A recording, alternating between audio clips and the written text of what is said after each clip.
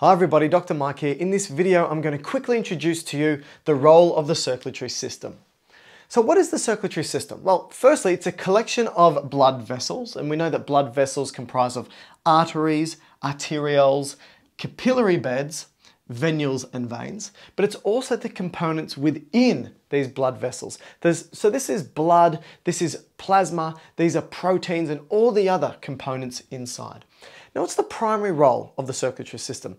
Well, simply put, it's to deliver things such as oxygen and nutrients to the tissues of our body. Now, nutrients can include glucose, it can be fatty acids, it can be amino acids, for example. And what the tissues do is they take these and they utilize them to produce energy and as the building blocks for growth and development. But when the tissues do this, they release byproducts, what we call metabolic byproducts. And if they remain in the body, they can become quite toxic. So that means the tissues will release things like carbon dioxide and wastes. And these need to be taken away by the circulatory system. So what's the primary role? The primary role is to deliver oxygen and nutrients to the tissues, and for the tissues to release wastes and carbon dioxide for the circulatory system to take away. Now let's have a look at blood and some fast facts about the blood within your circulatory system.